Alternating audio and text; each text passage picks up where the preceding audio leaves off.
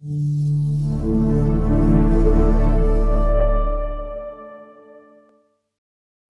let's talk a bit about technique. Sealer. When you have in the right amount of sealer, you have in way too much sealer. When you think you have far too little sealer, you have the right amount. Why? Because you'll be creating the best, tightest seal you've ever created before. More gutta-percha than ever before. More gutta-percha means less sealer required. Okay? So there's definitely learning curve here. Really try to limit the amount of sealer.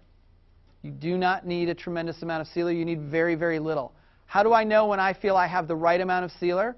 When I put the sealer in and I take out with paper points, typically not one paper point, but one, look at it, another, look at it, and it looks like there's very little or no sealer coming back out, and I look in the canal under the microscope and it looks like there's just a very small amount inside, that's what I think is the right amount. So a very small amount of sealer required in order to use this technique. You want to pull out any excess. So placing sealer in with a paper point into the mesial buccal canal. Just a little bit of pumping action. We do want to move it around. I do want to coat the entire canal surface if possible.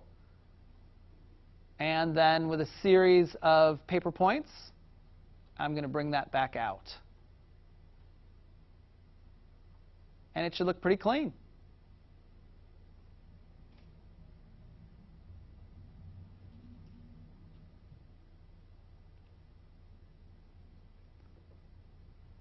Same thing then in the mesial lingual canal.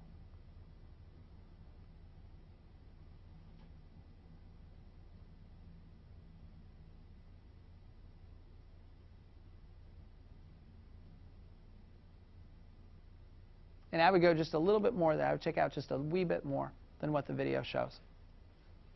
And now the same thing in the distal. But you can see the effort that's made to coat the entire canal surface, even though that's quite a bit now, and now pulling more out. And again, I would blot off that extra at the orifice level. Final shape.